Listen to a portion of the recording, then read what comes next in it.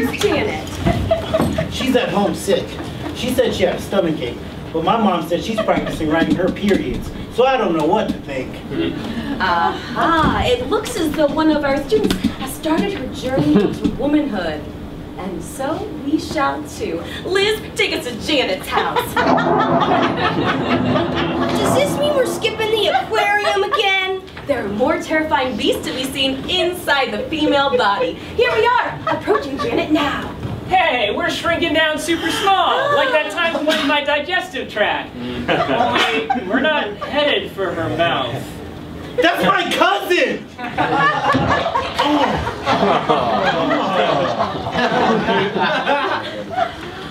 The 12-year-old vagina, a place of mystery. This is fishier than the aquarium by a long shot.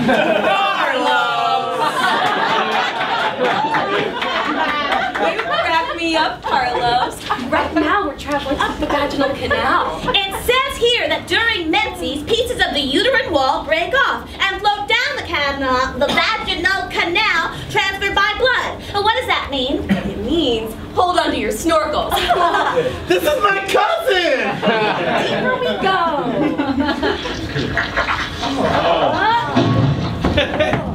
It seems we've hit something. Aha! Just as I suspected. A blockage? A cyst? A reason to turn back around and exit my cousin's vagina? An emotional therapy? No, her hymen! Who knows how to break a hymen? Besides that, Carlos. It says here that many girls break it during horseback riding or jumping on trampolines. Where did you even find that book? Just have to bounce. Come on, everyone. No,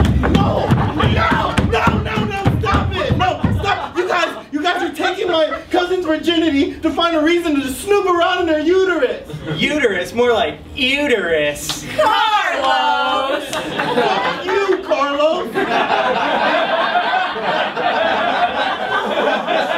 Well, Arnold, you loved going up my nose when I was sick and you learned so much. Yeah, it's just like whenever we go up your penis whenever you're sick. You did what? Fine, because Liz did some nasty stuff in your nutsack. Yes. Hey guys, what's this rope do?